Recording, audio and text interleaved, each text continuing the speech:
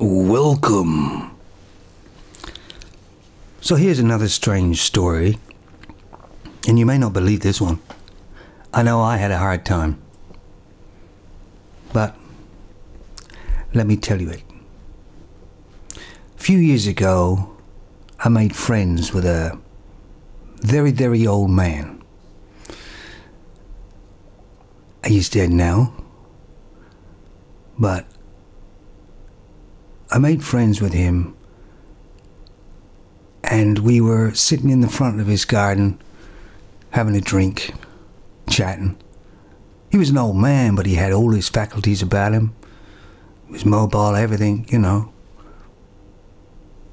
But he's very old. And this is, by the way, in the UK, United Kingdom. And if any of you people know about the United Kingdom over there or anywhere you are, you know Coronation Street. You know how the houses are. The houses are all stuck together, all down one side of the street and all down the other and all that. You know what it's like. So that's what it was like.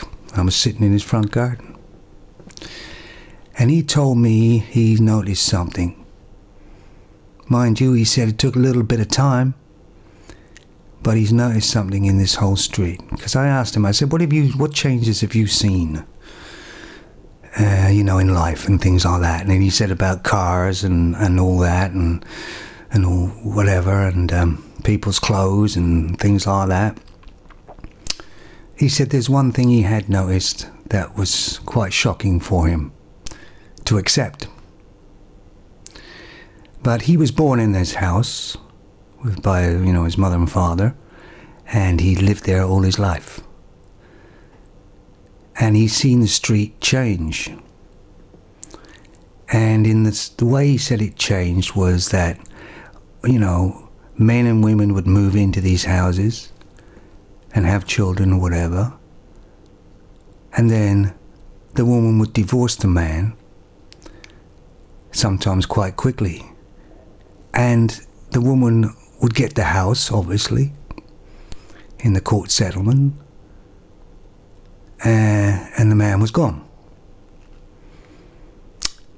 And he said it's taken some time, but, and I didn't believe this, but he said all the houses up one side of the street and all down the other, apart from his, was now owned by single women. Right? The whole street.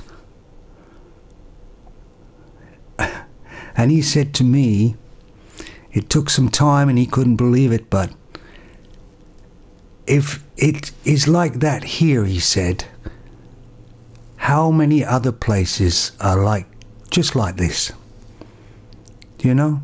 It's sort of a secret thing going on, and only because he actually lives there and lived there all his life, he could actually witness it happening. See? So, yeah, what do you think of that? That's a true story, you know, and quite amazing, really, isn't it? Really? So, sleep on that one.